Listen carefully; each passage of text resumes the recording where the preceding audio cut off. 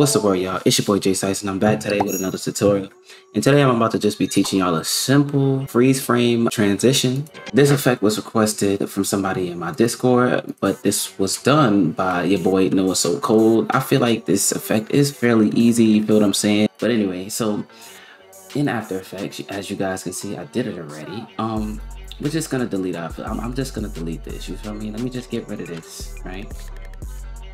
Just get rid of this. And let me just bring my clips to meet in the middle. So the goal of this is to pause before the clip ends and to start with a paused clip, and then it'll start going, you know, once the transition is done. So let's make this transition about 18 frames. I'm gonna just come in between the middle of both of my clips, and I'm gonna go back by pressing page up 9 times. And then we could do the same thing going down. Right, so while we here, right, let's cut this clip so we don't mess nothing up, and let's right click a second piece of footage real quick, and let's just freeze that frame. So, you know, yeah, we chilling. So, and right here, let's just freeze this so we could transition this out. Freeze. And now let's get to masking. Let's just make a simple, I like how NoahSoCold is just very edgy. Like, he's so edgy, I can't lie, he does some edgy shit. So these rotoscopes, sorry, these masks don't have to end out so so clean. So I'm just gonna make this mask around my subject.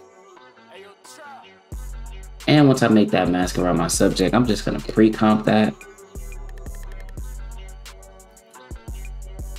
And then I'm gonna go every like 3 frames.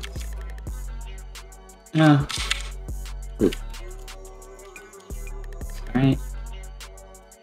And I'm gonna do the same here. Gonna mask out my subject. And every 2 frames I'm gonna move. Alright, so now let's just make a mask. Right? Every mask you make, since this is a freeze frame, you know, you don't have to track it or anything like that, but you just want to give it some rigid edges. So for this first one, we're just going to cut off the top of his forehead, make a little rigid edge at the top of his head, and let's hit M and let's subtract. Feel me? And now let's let's make this a little more rigid. This little curve, and now let's repeat that process until our entire subject is gone.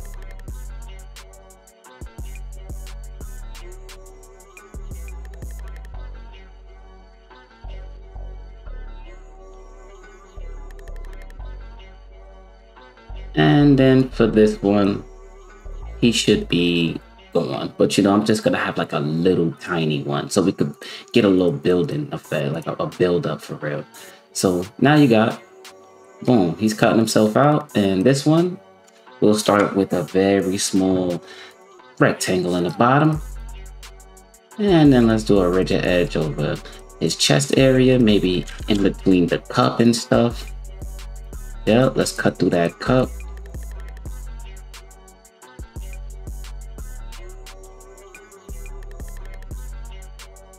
And boom, he's back in. If you just pre-comp these, you could pre-comp these. Pre-comp them. Feel me? Pre-comp these. And now let's bring them close to each other. And now let's just add a drop shadow. This drop shadow. Oh yeah, we winning. And let's just copy this and paste this onto the next one. Let's see how this looks. Yeah. So all right, now so with that crop effect done, let me just show you guys how to do this little background. All right, so now that I have these images, I'm gonna just bring these in here, right? And let's just bring them in, and let's make them the same duration as our clip real quick. Well, as our transition, I'm so sorry. Trim those down. Let's delete those bad boys. And let's delete that unnecessary shape layer. I'm gonna bring this down here. And I'm just gonna go into that pre-comp. Recompose, move our attributes. And now I'm going to do things like size up these images and stretch them out to the way I want. I'm gonna scale them to a specific height, right? Come to the middle. I'm gonna scale these to a specific height. You know what I'm saying? Mind you, I'm just trying to do something random because I don't have shots to match those images, you know, like, but I'm gonna show y'all how to get the grungy look and stuff. So now that you got that, you want to pre-compose all of these in their own pre-comps, move all attributes, and now you want to add a motion tile to every last one of them.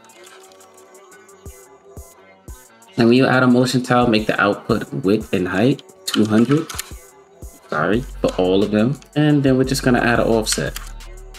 And for the one at the bottom, we're gonna make it go to the right. We're gonna make this one go left. So hit the stopwatch on shift center 2. And we're just gonna move this one over to the right. I'm so sorry. And then we could just copy this first one, the first offset effect, and just drop it on the top image. And now we got that similar look. We can also do things like, let's make these 3D layers and let's add a camera. And just to give it that depth, we could do that. We could just come in here like this. Press C a couple times and now we could do things like add an adjustment layer. Let's add posterize time. I'm gonna change it to 8. You feel me? So now when you change it to 8, it gives you that little glitchy look, you feel me? And now add posterize time to your last clip and your beginning clip, you know what I'm saying? So Control Shift D, you know, add posterize time, like David's kiss. And you could complement these effects by now adding things like, all right, let's add an adjustment layer and let's put film convert on that. And if you don't have film convert, you could do things like use a regular grain, but film convert is really that thing. But you know, I'm just gonna add some more grain. I'm gonna add some more stuff to it just to give y'all more of a grungy look. And on that bottom clip, you can add a radial blur. And if not that, you can add a directional blur. Either one is good. I like how radial blur looks, but I believe inside the video that he's using directional blur. If he's not, feel me? Or if you see this, you feel like I'm not the type of person to be like, you know, I'm not taking initiative, you feel me? You could definitely tell me what you got going on here, because people is asking and they definitely want to know. But yes, you feel me? Honestly, I really think that's it for this VFX. Yeah, man, if y'all enjoyed this, drop a like, comment, subscribe, and I'm gonna be back with more tutorials. If you want me to do a full breakdown on this video, I will. I'm just gonna add this in there, and you feel me, give y'all a full plate to eat. But other than that, man, I'm out of here. Good night. Love y'all niggas, is mad late. Peace the fuck out.